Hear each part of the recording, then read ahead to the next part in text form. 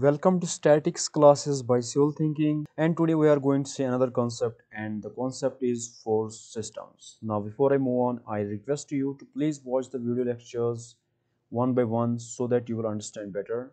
The video lectures are in the playlist. The playlist link is in the description, or also you can click here. Now coming to today's class, force systems. Now the first question is, what is a force system? Now, you might have seen bodies, right? For example, if you have a body like a cantilever beam, like this, okay? This is a cantilever beam, okay?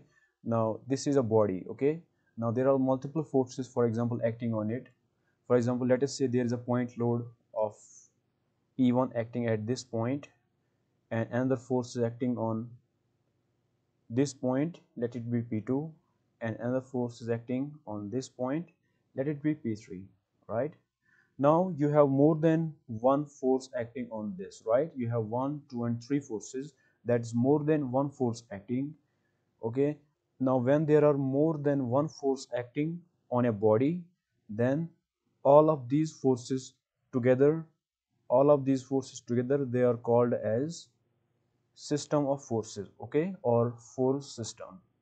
So this P1, P2, and P3, this is a force system, okay, force system, okay. Now why we study force systems?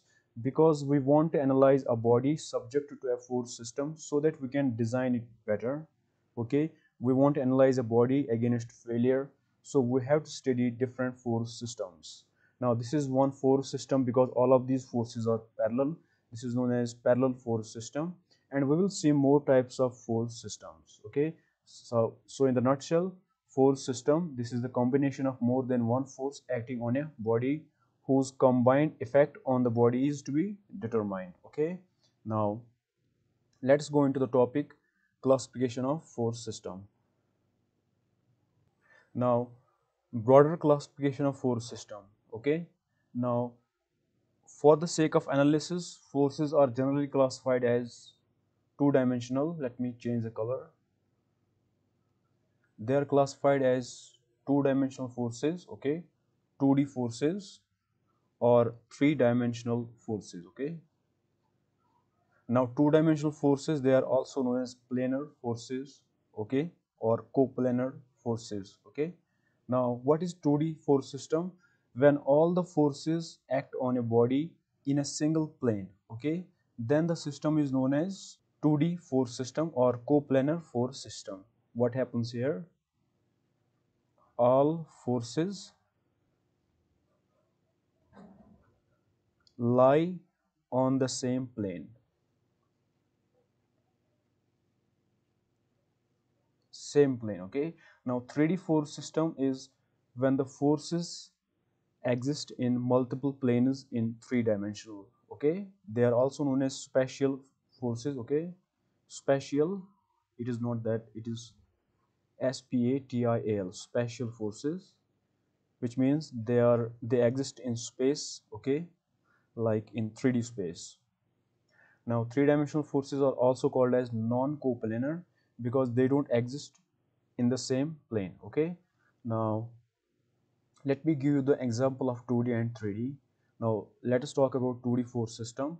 Basically 2D force system does not exist in real life, okay. All the force systems are 3D in real life, but for the sake of analysis, sometimes it is possible to convert a 3D force system into a 2D force system, okay. Then we call it as 3D force system. Now when the 3D force system or the spatial force system, it cannot be converted into a 2D force system, then we call it as 3D force system, okay. Now as you can see here, 2D force systems, they are further classified as collinear force system, parallel force system, concurrent force system, and non-parallel non-concurrent force system. Now collinear force system is what? For example, you have a line of action. Let me draw a line like this, okay.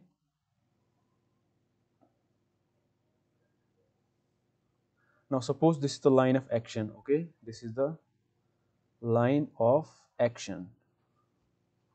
Now if you don't know about line of action, please watch my video lecture on line of action, and it is really an easy concept. Line of action is the line along which the force is acting. Okay, it is the direction of the force, that is the line of action. Now when the collinear force system is what? It is known as collinear. When all the forces on a body, or all the forces in the force system, they lie on the same line of action, then it is known as collinear force system. For example, let me say one force is like this, F1, another force lie on the same line, F2, then we have F3, it is also on the same line, and so on. Since all the forces are on the same line of action, okay, then it is known as collinear force system. Okay, it is known as collinear force system. Now parallel force system.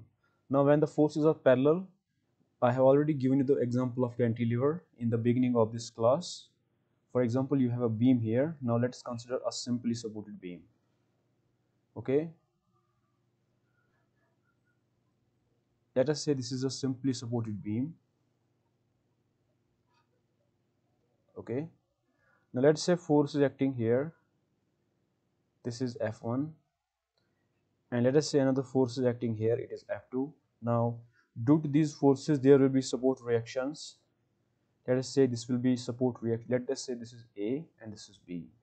Okay, let us say this is AY. This is AY is the support reaction at A, and BY is the support reaction at B, which is due to F1 and F2, right? Now if you can see here the line of action of all of these forces, see this is the line of action of this force, right? AY. Now this is the line of action of this force F1. Please excuse my handwriting, it's assume it to be a straight line. Okay, now the line of action of this force is like this, and the line of action of this reaction force is like this, right? Now since the line of action of all these forces, they are parallel to each other, right? The line of action is parallel to each other, or the forces are parallel to each other, so we call it as parallel force system. Okay, now let's come to the concurrent force system. Now what is concurrent force system? Now concurrent force system is when all the forces meet at a single point, or the line of action of the forces intersect at a point. Okay, for example, let us say this is the floor, okay, and this is a wall. Okay, let us say there is a ball here. Okay, sorry for my handwriting, please assume it to be a spherical. Okay, now let us say a force is acting here. Now this ball,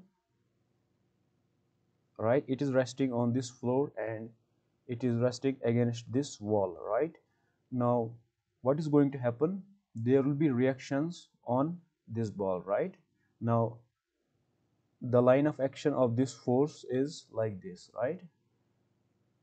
Now there will be forces, there will be reaction forces, right? This is the force which we have applied.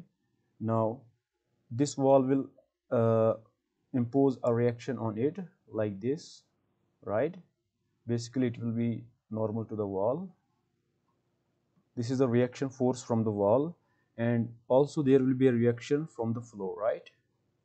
Now when you draw the line of action of all of these forces, okay, let me draw, this is the line of action of this force, and let me draw the line of action of this force, right?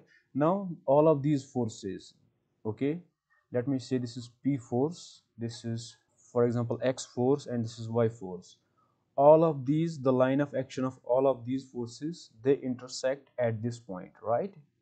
Because they intersect at a single point, that's why this system is known as concurrent force system. Okay, now let us go into another concept, another type of 2D force system, non-parallel non-concurrent force system. Now in a body there may be random forces. Okay, they may not be parallel to each other, or they may not be concurrent.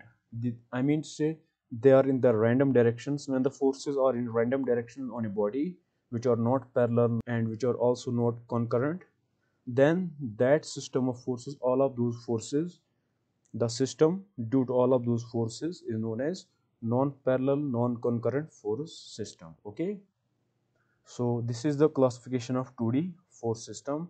Similarly, we have 3D force system. 3D force system. Now, 3D force systems are not generally classified how we classify 2D force systems. Okay, because we don't need to classify 3D force system. Although you can say they are like, parallel force system or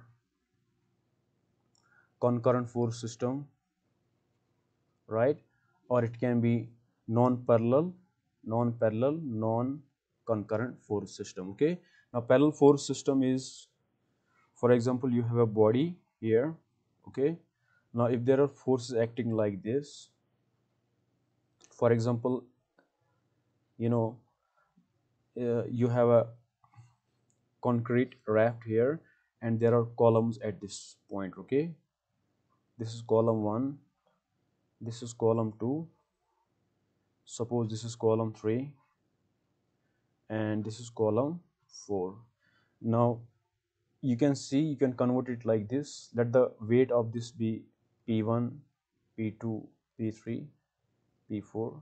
You can see this is a 3D force system, right? Now all of these are parallel, or the line of action is parallel, so it is known as parallel force system. Similarly, concurrent force system, if you will assume here this in the 3D sense, if you will consider a wall behind it. Okay, I have considered a floor and the wall. Let us assume there is another wall behind it in the 3D. Then there will be reaction outwards. Okay, and they will intersect at this point. Then it is known as concurrent 3D force system. Okay, then again we have non-parallel non-concurrent, which are random forces in acting in all the planes in the 3D space. Okay, then that is 3D force system. Well, this is not important, the classification of this force. Okay, what is important is this 2D force system classification. Okay, because we analyze 2D force systems based on what type it is. Okay, that's why this is important. Okay, and in case of 3D force systems, there is generally one rule to solve all of these problems, or one or two rules. Okay, so that's it. In this class we found force system and types of force system, or classification of force system.